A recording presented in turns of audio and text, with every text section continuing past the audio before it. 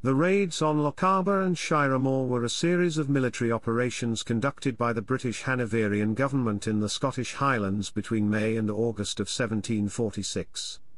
These raids were part of the efforts to bring an end to the Jacobite Rising of 1745 and are often referred to as the mopping up operations.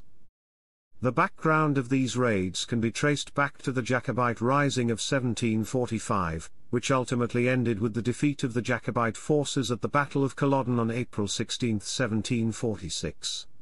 Following this defeat, the British-Hanoverian government, under the command of Lord Loudoun, ordered the independent companies of militia to march to Fort Augustus. These independent companies were made up of various Highland clans such as the MacDonalds, Mackenzies, Rosses, Grants, and Mackays.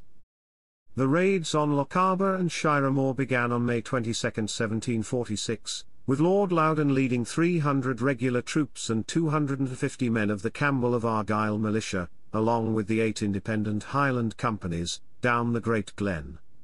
Meanwhile, George Monro of Culcairn led another 300 regulars and 8 independent Highland companies through Glengarry to meet up with Lord Loudoun's force at Loch Arkaig.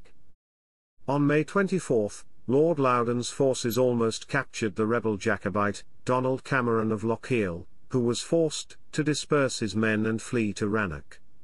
The following day, Lord Loudoun left Achnacarry after large numbers of Camerons had come in and surrendered their arms.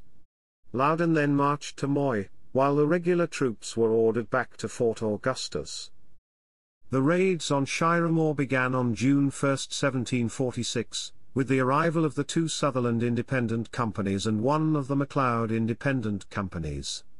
By June 3, the remaining MacLeod companies and the 3 MacDonald companies had also arrived, and the 2 Mackay companies had also joined the operation.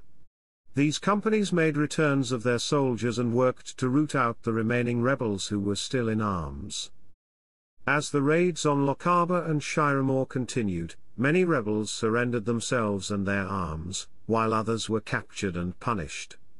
The raids also included the hunt for the Jacobite leader, Bonnie Prince Charles Edward Stuart, otherwise known as the Young Pretender.